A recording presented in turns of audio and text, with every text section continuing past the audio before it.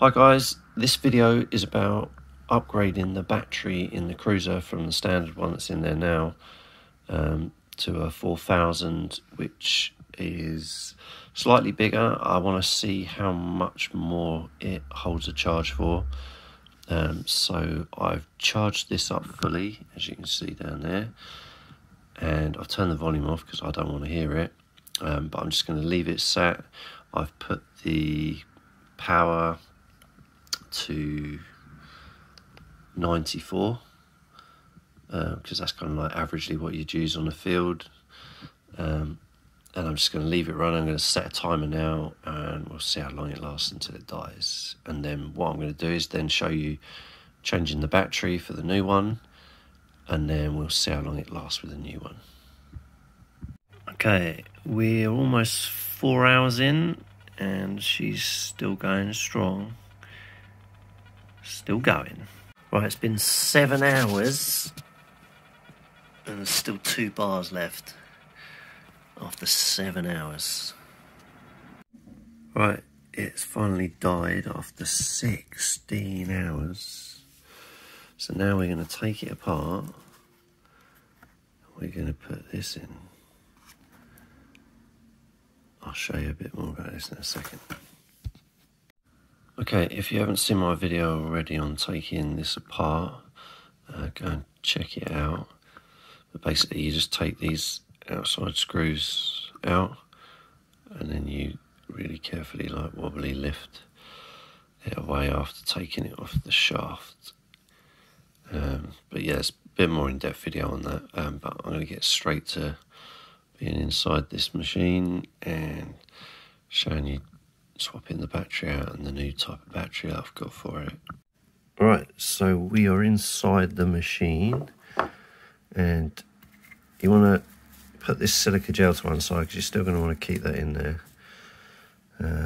just to keep moisture out. And we're going to take this battery out. I'm going to show you the type it is. I'm going to show you the type of the new one. Okay, so I've taken the old battery out. I'll just show you what it was here. So these numbers, these represent the length, the width and the height, the 90, 40, 85. So it's 9mm thick, forget the first 0, then it's 40mm of width, 85mm of the depth.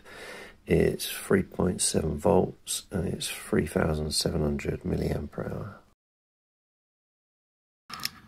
And the new one, so if you compare the size difference, see this is a 10, 40, 79,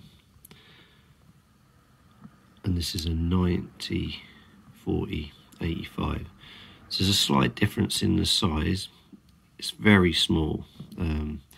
Mainly the thickness is a little bit more, but with this battery, I know it fits in because I already measured it.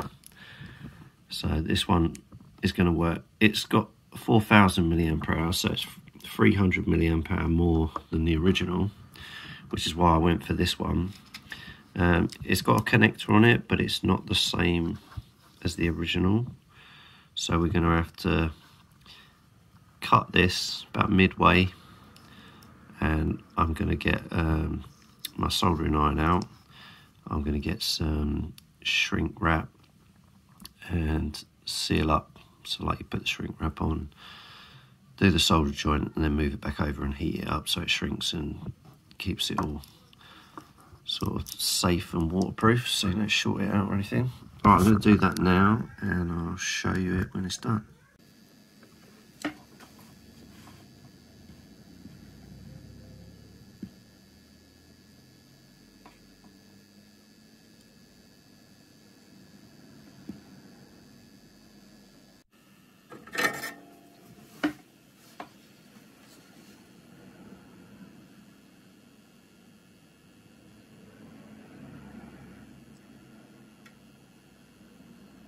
Okay, so I've now got the original end on the new battery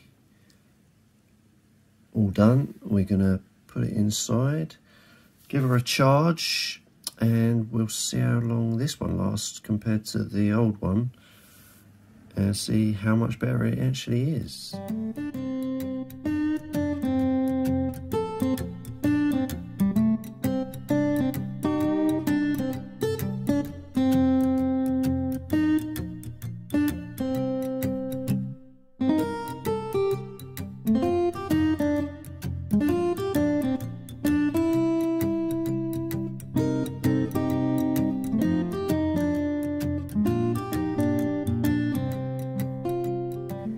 New battery on charge. As soon as it's done, turn the machine on and we'll start the timer. Right, we are 14 hours in on the new battery and we're now down to 1.